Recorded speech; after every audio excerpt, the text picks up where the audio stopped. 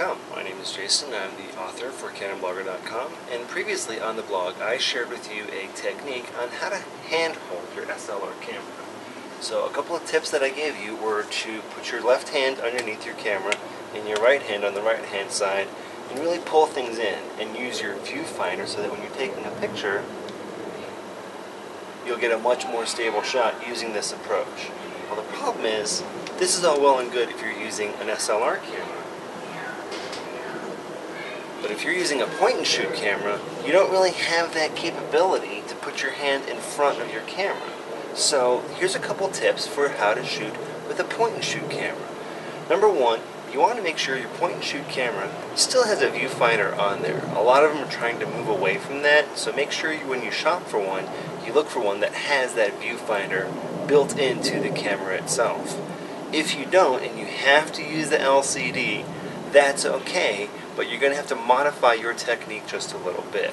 So if you have one that has a viewfinder, continue to put your camera up to your face, because your face can be one pole of a tripod, and then your hands will go into your trunk of your body and serve as the second pole of your tripod. So again, make sure it's going into your face. Now the second thing you'll notice is I don't have my hand coming up here. Instead, I'm kind of making a gun with my left hand, and I'm using that to support the base. So I'm kind of tucking my whole left hand in underneath, almost like I'm cupping, but pulling it into the side a little bit. So this way, I'll come closer so you can see how I'm holding this now. I'm putting my left hand inside there, and my right hand is up on top, so that my index finger is ready to push the button of the camera at any given point in time. So rather than try and do this, put your camera out like you're trying to take a picture and hold it steady, okay, good.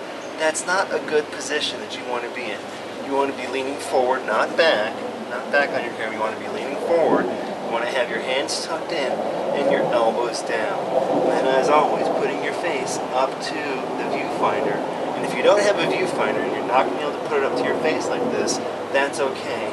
Just rest it in so it's nice and tight so you can see your viewfinder right smack dab in front of you. And don't be afraid to bend your knees.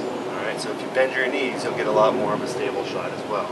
So those are some tips on how to hold even a point-and-shoot camera and get more stability to your shots. Thanks for tuning in to this episode of CanonBlogger.com. We'll see you next time.